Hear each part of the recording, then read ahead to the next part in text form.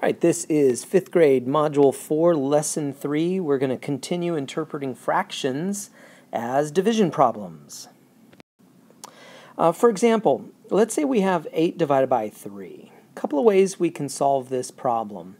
First way is we can say, well, we're going to take these 8, let's imagine these to be 8 cookies, and we're going to divide them amongst 3 people. So I'm going to draw 1, 2, 3, and we can see that, well, first off, we can give each person 2 whole cookies. 1, 2, 1, 2, 2 whole cookies. So that means we've just used up 6 cookies.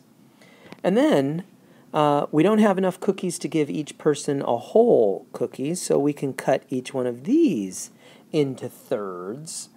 And then we can see that each person is going to get 2 thirds. 1, 2, 1, 2, because that means these 2 thirds goes to the first person, these 2 thirds goes to the middle person, and then these last 2 thirds goes to the third and final person. So we can see that each person gets 2 wholes and 2 thirds, 2 and 2 thirds. All right, so that's the first one. Now another way we could think of this is we can start by taking these 8 cookies and immediately cut them into thirds. All of them, cut them into thirds. So I'm going to rewrite this. So when we have 8 divided by 3, we can think of this as 24 thirds divided by 3. So instead of thinking of this as 8 wholes, I can think of it as 24 thirds. So now we have 24 thirds divided by 3. Well, what's 24 divided by 3? Oh, it's 8. So 24 thirds divided by 3 equals 8 thirds. Now 8 thirds, if you think about what 8 thirds is, that's going to be, let's see, 1, 2, 3, 4, 5, 6, 7, 8. So 8 thirds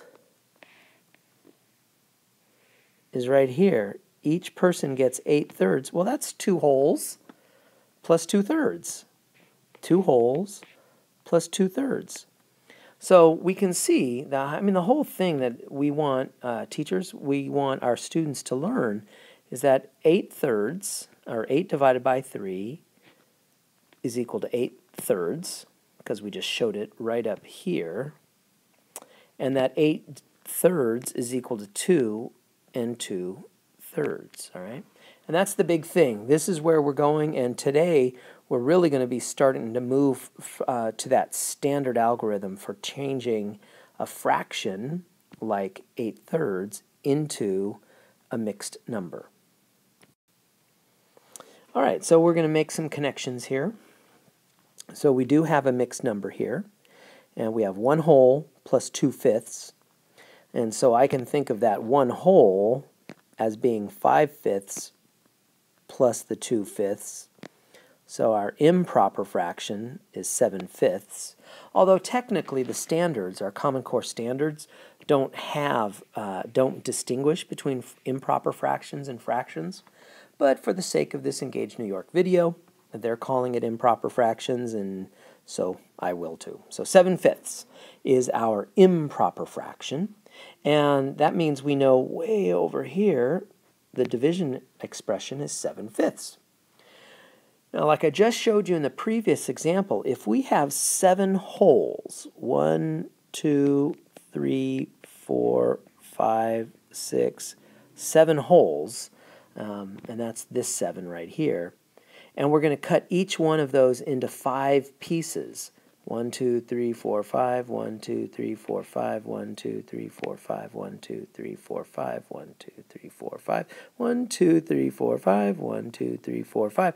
That means we now have 35 fifths. And 35 fifths divided by 5 gives us 7/5. And you know what? We knew that because it says so here, 7/5. So see how all of these connections are happening? And then, way over here, they want us to use the standard algorithm for turning the improper fraction into a mixed number. So let's do that. So that's going to be 7 divided by 5. I'm going to zoom in here a little bit. 7 divided by 5. Well, 5 goes into 7 one whole time. One whole time. And we subtract and we have 2 left over. So our fraction is 1 whole and 2/5. Now, in order to check it, what they want us to do is to show that, to check it, I'm going to write the word check. And they want us to show that 5 times 1 2/5 is equal to 7. Well, the way we're going to do that right now, because we haven't quite learned how to multiply mixed numbers yet, 5 times 1 2/5 means we're going to add 1 2/5 5 times.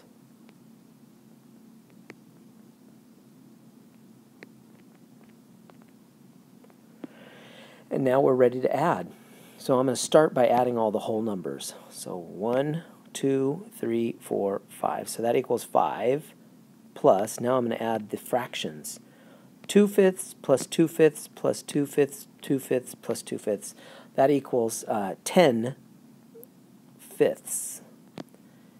Now that's equal to 2. So 5 plus 2 equals 7. And sure enough, that's exactly what it's supposed to equal.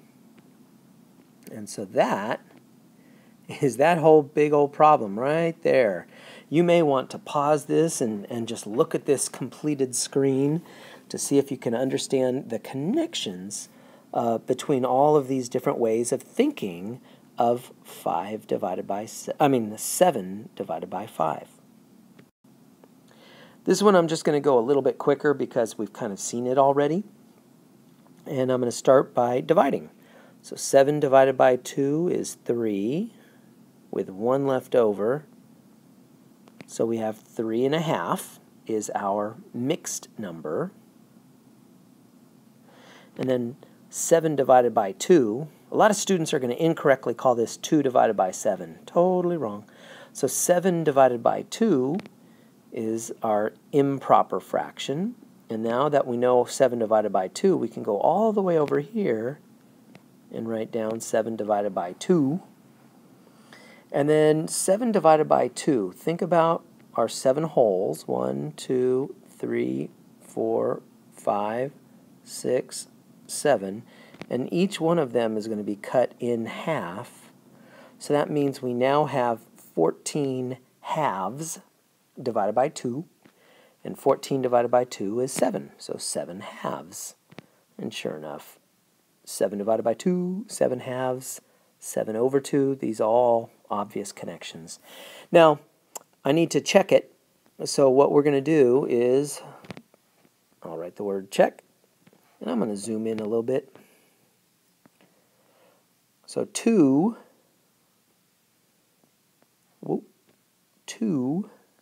times 3.5. And that had better equal 7. All right, because that's how you're going to check it. When you divide, the way you check it is by multiplying. So 2 times 3.5. So that's 3.5 plus 3.5. So 3 plus 3 is 6. Plus, and then 1/2 plus 1/2 equals 2 halves. So that's a whole. So we end up with 6 plus 1, which is equal to 7. And that's exactly what we wanted all along. So that means we did the math correctly. And again, you might want to pause this and kind of look at this and make sure you understand how everything is connected to everything else. Now, a classic word problem. Polly buys 14 cupcakes for a party. I want to go to that party. And the bakery puts them into boxes that hold 4 cupcakes each. How many boxes will be needed for Polly to bring all the cupcakes to the party? And explain how you know. All right, so Couple ways we could do this. One, we could just do straight up numbers. We could do 14 divided by 4, and then we can divide. So 14 divided by 4, and 4 goes into 14 3 times. That's 12 with 2 left over. So now what's the big question? What's the question? It says, how many boxes will Polly need? Well, we know we need 3 whole boxes because that's what the 3 is for. But this little 2 left over means we've got 2 cupcakes left over. So really, we're going to need 4 boxes because we need to carry them all. And we have 3 full boxes, but then we have this extra box that's only going to have 2 cupcakes in it instead of the normal 4. So we're going to have 4 boxes. All right. Now the next question, B, says, if the bakery completely fills as many boxes as possible, what fraction of the last box is empty? So that last box is only going to have 2 cupcakes. So we're going to have 3 completed boxes, full boxes, and I'll draw them right here. 1, 2, 3, 4. There's our 3 full boxes with a cupcake in each. 1, 2, 3, 4, 5, 6, 7, 8, 9, 10, 11, 12. And then our last box